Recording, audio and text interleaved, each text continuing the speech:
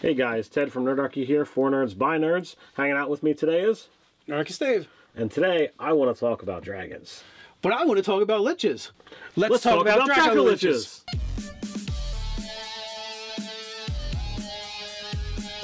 Hey, jump down to the description below where you can sign up for Nerdarchy, the newsletter. It's a great way to get RPG tips as well as learn how to game with Nerdarchy. So we had a request in for us to do a Dracolich for Dungeons & Dragons and Monsters. So that's just what we're going to do. So 83 of your trusty 5th edition monster manual is the Dracolich template. So the thing about the Dracolich that I'm finding a little fascinating is that there is this duality to it where the Dracolich whole existence, it seeks to remain a secret. Yet it has to rely on a group or cabal of mages or cultists in order to even exist. Yeah, I don't know. It says that's, only done by the most narcissistic of dragons that are going to choose this path. And there are those out there that, yeah, they can get minions and people love worshiping dragons. But something tells me that, all right, I'm going to choose to go down this path. I'm a narcissistic dragon. My next step after becoming a Dracolich is to eat every single person that helped me become a Dracolich. Right, and the idea that they're like, it's like the praying mantis thing, right? Where the male praying mantis wants to mate with the female and be like, just this one time, they're not going to eat my head off. But they eat the head off every single time. Yep. It comes down to, like, essentially the cultists, the cabal, they're Charlie Brown. And the Dracolich is Peppermint Patty. She's going to pull the football every time. You just know it. All right, so becoming a Dracolich, it's a cool thing if you're obsessed with power and ruling and what have you. But what makes the difference between a Dracolich and a regular just evil dragon? So again, like, I'm just totally wrapped up in this fact that you have this like I almost see Dracoliches as being kind of paranoid, but to become a Dracolich, you have to like embrace this level of trust that to me would seem beyond them. I agree, and like when you look at the regular Lich, there's nothing that says that they need a cabal of mages to become a regular Lich. Yes. So why is the Dracolich requiring this thing? Dragons are generally viewed as superior. Well, so my thoughts is the dragon itself is superior, so much so it is basically a supernatural magical creature to begin with, and it probably just requires that much more energy to capture its life force in order to give it back into the dragon. So the really cool thing about Dracoliches, though, is the fact, getting beyond it's like the weird way they have to be made. But once you get past that, there is the thing that they have a phylactery like any other Lich, which they use a gemstone for. Yep. Their spirit goes into it. Spirit goes from the gemstone back into the Dracolich. Okay. Now you kill and destroy the Dracolich. Well, then spirit goes back into said gem. As long as they're on the same plane, essentially, you're all good. You're all good. You can't really kill the Dracolich.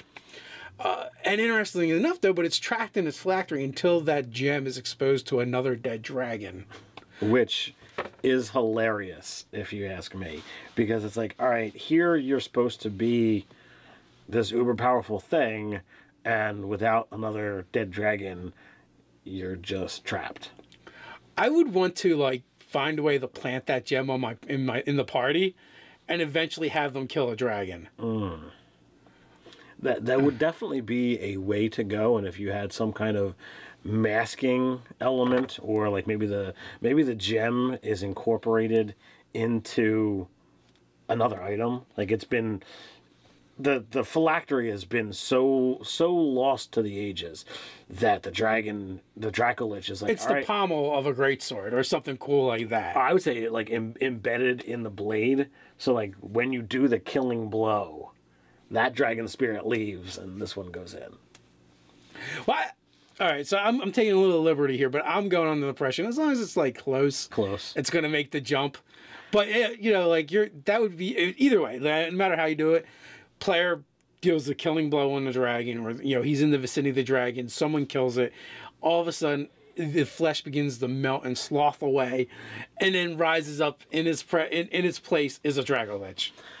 That'd be pretty nasty to do to players. It would be a total dick move. I so want to do it now.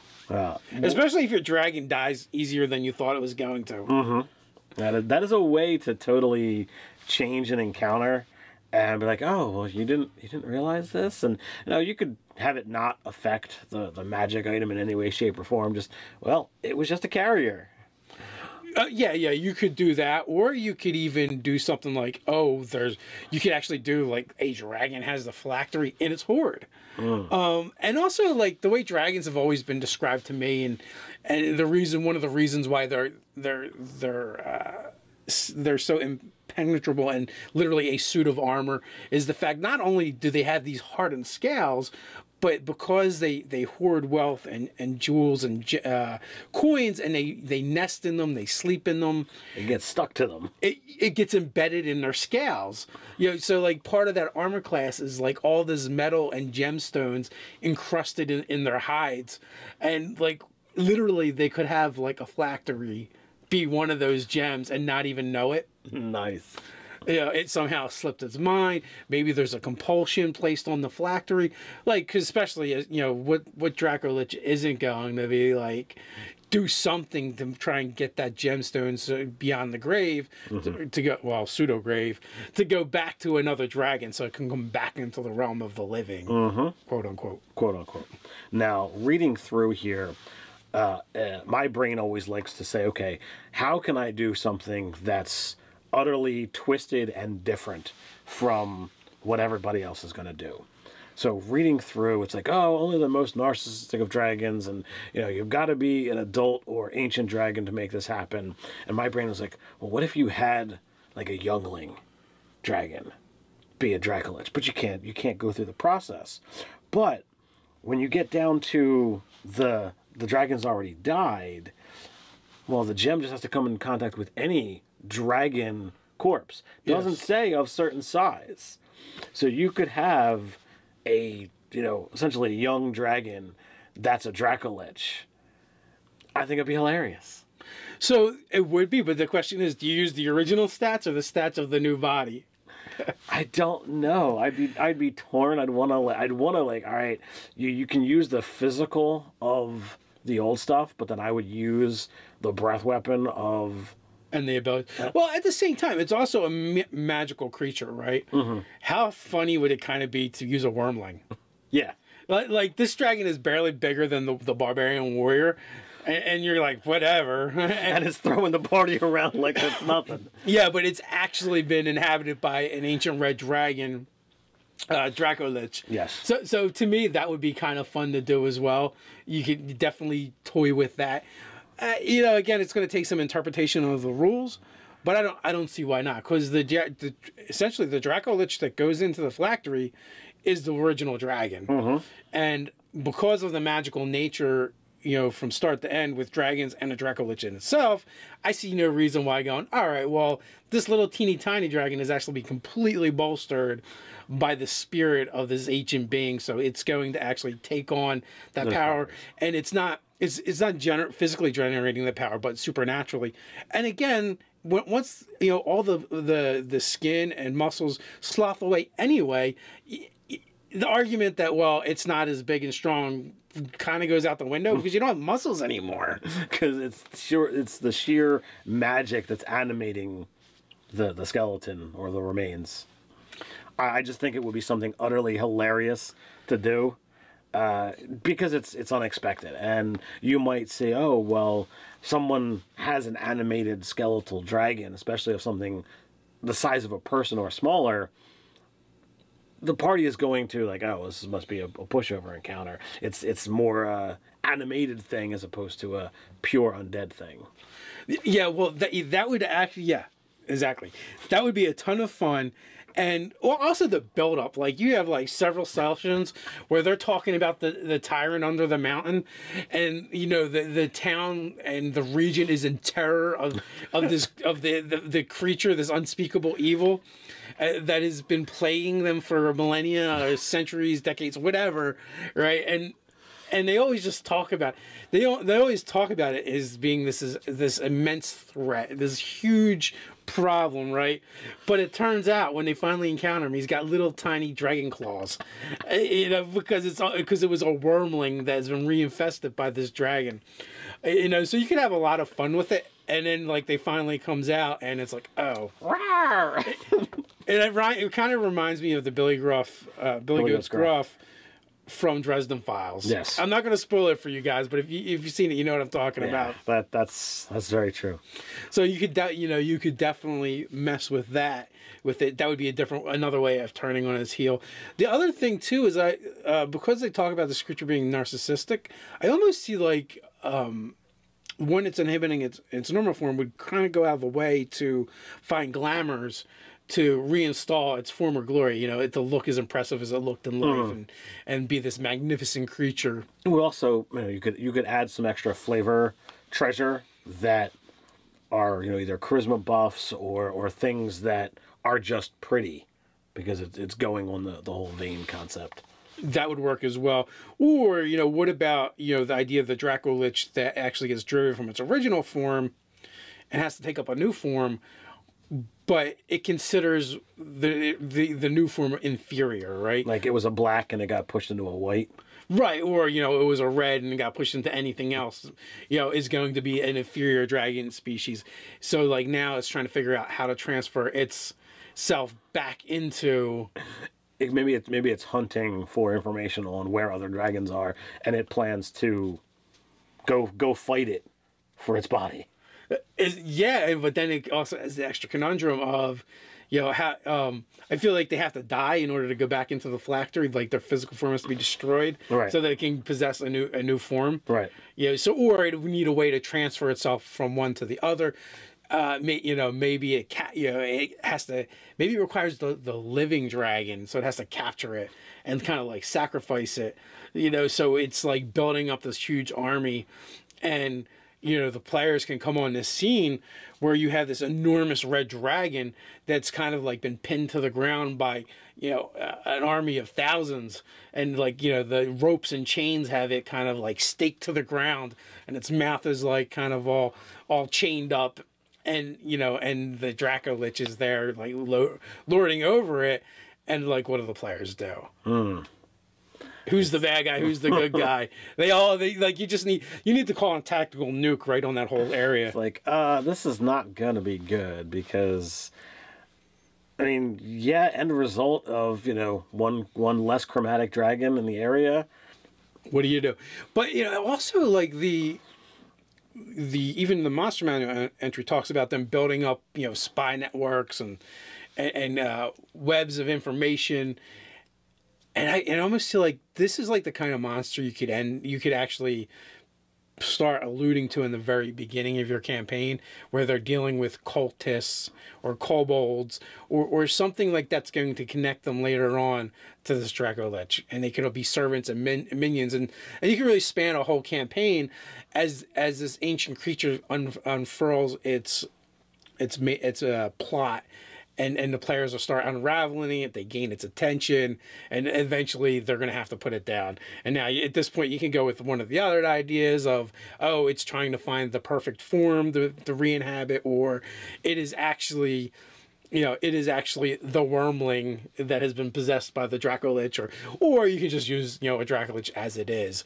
But there's definitely a lot of fun ways to throw this into your game and build a campaign around it. Absolutely. I would even go so far as to say, like, you could have little mini bosses that it's either dominated or geezed into, complete and utter service.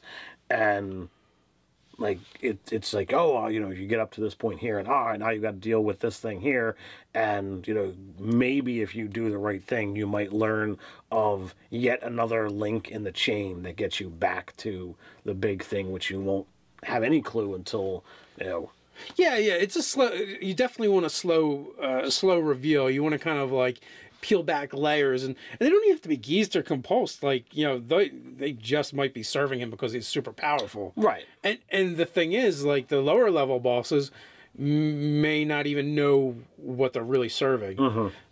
Or it could be changed or transformed in the sense of the idea of what the cult is actually worshiping, right? It could be a cult of a dragon.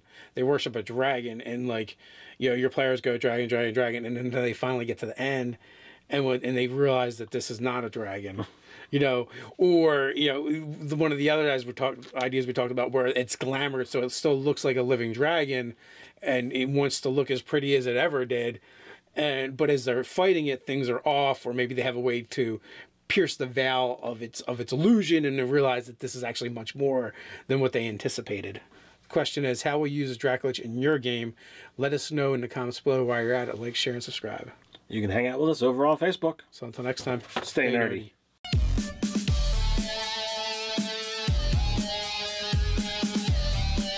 Dracolich for Dungeons and Dragons and Monsters. So that's just what we're going to do. So 83 of your trusty 5th edition monster manual is the Dracolich template. So the thing about the Dracolich that I'm finding a little fascinating is that there is this duality to it where the Dracolich's whole existence, it seeks to remain a secret.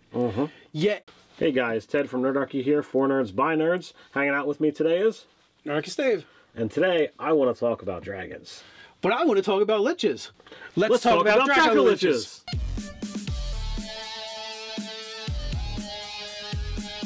Hey, jump down to the description below where you can sign up for Nerdarchy, the newsletter. It's a great way to get RPG tips as well as learn how to game with Nerdarchy.